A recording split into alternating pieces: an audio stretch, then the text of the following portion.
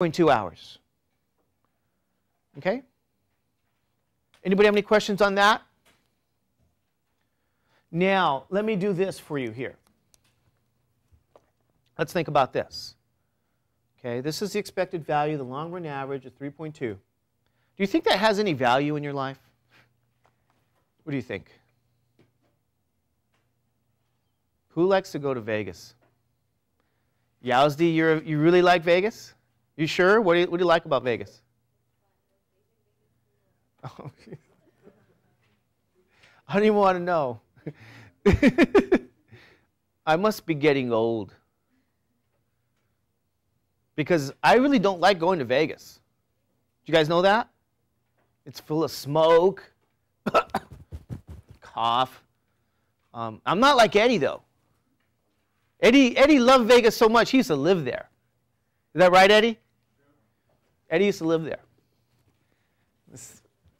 Okay, well, what does it have to do with Vegas? And let's take a look at this. So, Yowzi, what do you do when you're in Vegas? You gamble. Okay, good. You gamble. Let's just say that's all you do, right? She just gambles.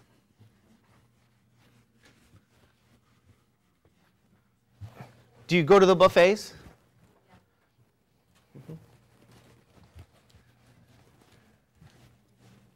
That's the best part.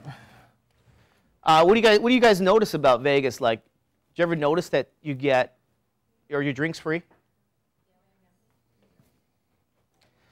Don't you also have like even your breakfast subsidized in the sense that you can?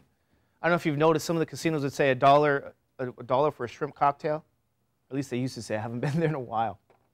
Do you guys ever notice those signs? Or you have breakfast for like $1. You guys, everybody ever notice that? Or is it just me? I notice all the food. You guys notice all the what?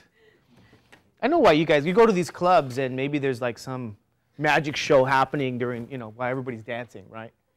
You guys like, oh, look at the magic show. Look at the guy up there, pulling a rabbit out of his hat. You guys like that stuff. I used to notice just the food. Sorry. God, I could have breakfast for $1. Right, Eddie? You ever notice that? Because you live there. 99 cents, right? For like pancakes, eggs, bacon, everything. Orange juice. You can't beat it. Do you ever wonder how they made their money? How could they afford to give you a pretty much a free breakfast and free drinks? How could they afford to do that? You're spending your money on gambling?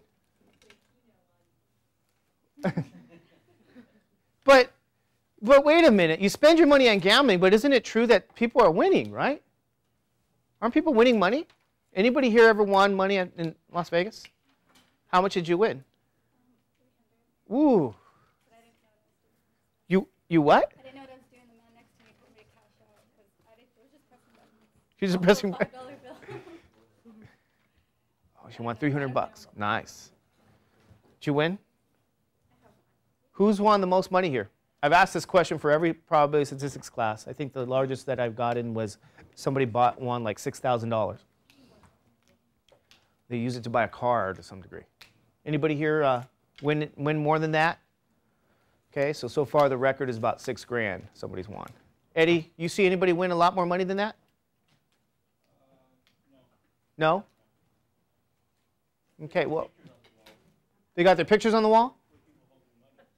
Of the people that won money?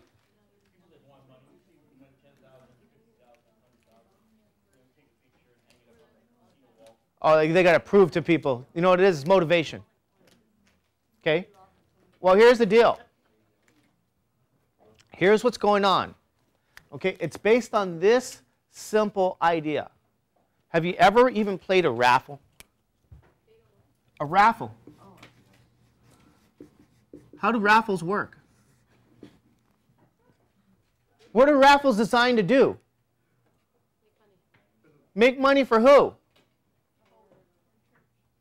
For the church. For whoever is conducting the raffle to get into heaven, right? For the church. That's true. They have raffles at church. Is that right? It's true. right? But I remember raffles growing up playing sports. They always would raffle. Every Saturday there was a raffle. Okay, fine. How did they work? Maybe in a raffle situation, they're going to sell, oh, I don't know, let's say 200 tickets at $1 per ticket.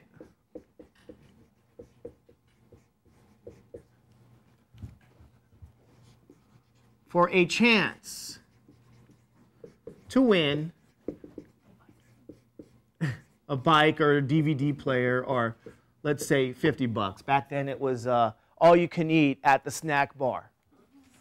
Okay? all the horrible nachos, all the old hot dogs and soda you can eat that Saturday. That's what you'd win for the raffle. How much did that cost? Who knows? Okay? Who knows? You guys okay with that? So they're going to sell 200 tickets at $1 per ticket for a chance to win $50. Okay, so what's happening with this raffle? Do you guys know? Well, what are the outcomes? Tell me what the outcomes are. What are the outcomes? Here it is. That you can sit outside or in the next classroom. Okay. Okay. What are the outcomes for this raffle? Do you guys know? You can what? Moshe? You can either win or what? Is that true? You can either win or lose. Isn't that what the outcomes are here? Okay. Now tell me, let's talk about probability.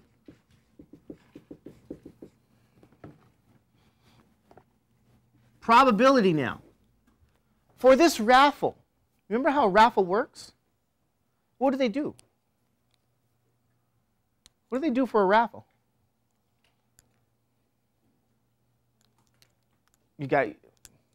Don't tell me you've just stood home and you never, what do you do? What do? They sell you tickets and then what? They put it in some container and then they, and then remember when we added students, we had a raffle? Okay? So when they select a ticket, the probability that you win, can you tell me? What's that probability? How many winning tickets are there? How many? There's only one winning ticket out of how many tickets? 200. So the probability that you win is 1 over 200. You guys see that there? There's one winning ticket out of the 200. Okay, you guys okay with that? Okay, good. Note, what's the probability you do not win? What's the probability you lose? Well, it's 1 minus 1 over 200. What is that? Notice, didn't I use the complement rule? Complement rule. So what's this going to be? 199 over 200. Let's write it down here. So the probability that you do not win or that you lose is 199 over 200. Okay, you guys okay with that? Is that simple or is that hard? You guys just had a test on that, so you should say, easy, simple. All right, good. Now, here's the deal.